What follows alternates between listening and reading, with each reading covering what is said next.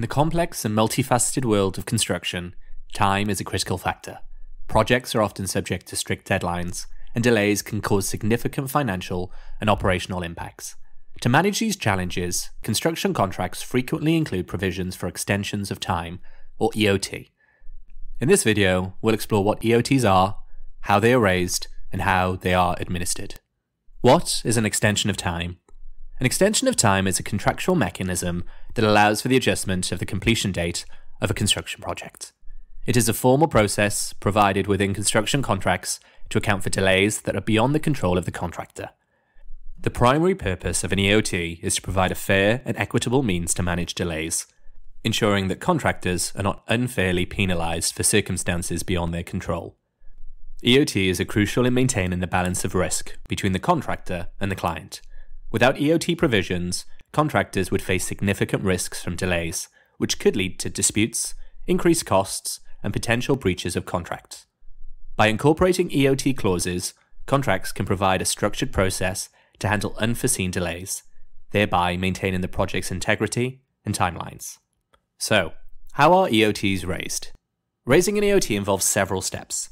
These are outlined in your contract. However, here's a general process. Number 1. Notification of delay.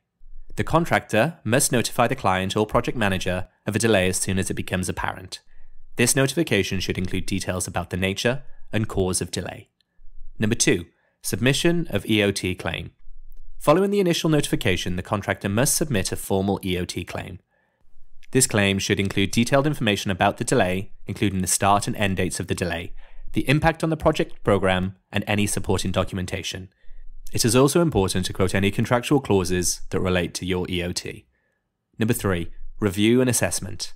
The client or project manager reviews the EOT claim to determine its validity. This process may involve consultation with relevant stakeholders, review of project records, and sometimes an independent assessment. And number 4. Approval or rejection. Based on the review, the EOT claim is either approved or rejected. If approved, the project program is adjusted accordingly. If rejected, the contractor may have the option to dispute the decision depending on the contract terms. Administering EOTs involves a structured approach to ensure transparency and fairness.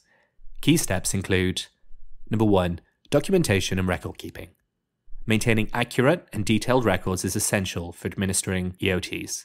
This includes documenting the original project schedule, progress reports, weather logs, communication records, and any other relevant information. Proper documentation helps substantiate EOT claims and provides a clear basis for decision making. Number 2. Transparent communication. Effective communication between all parties is critical. Regular updates and open communication channels help prevent misunderstandings and facilitate timely resolution of EOT claims. Both the contractor and the client should be proactive in discussing potential delays and their impacts. Number 3. Independent assessment. In some cases, an independent assessment may be necessary to evaluate an EOT claim objectively. This can involve third-party experts who assess the delay causes and impacts, providing an unbiased perspective that aids in fair decision-making.